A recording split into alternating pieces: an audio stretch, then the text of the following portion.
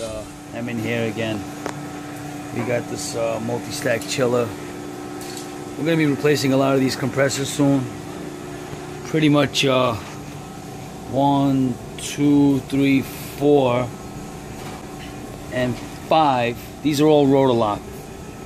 And if you see the color on this one, you see that orangey color?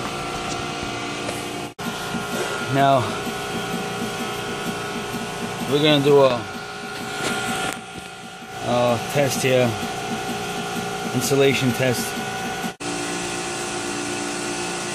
So it's giving me 65, and then we're going to test it together. And that should give me a 0. So I know that my meter is good. And then just to make sure that our ground is good, we'll go from that screw onto the pipe. I should get a 0, or if we can get it to run. So we'll go to 1. So hold up. Okay, let's start over. There it goes. See, I'm back to 0.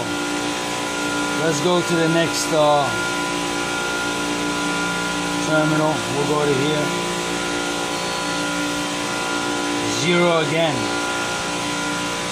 Now we'll go to the next one. Also 0. So this compressor is done. It's gone.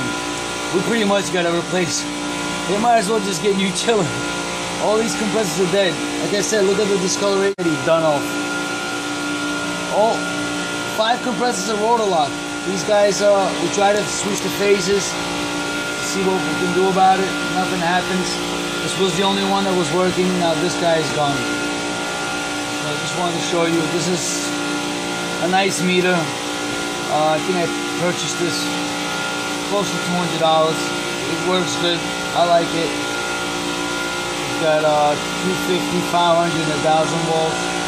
And then you can do a ohm test.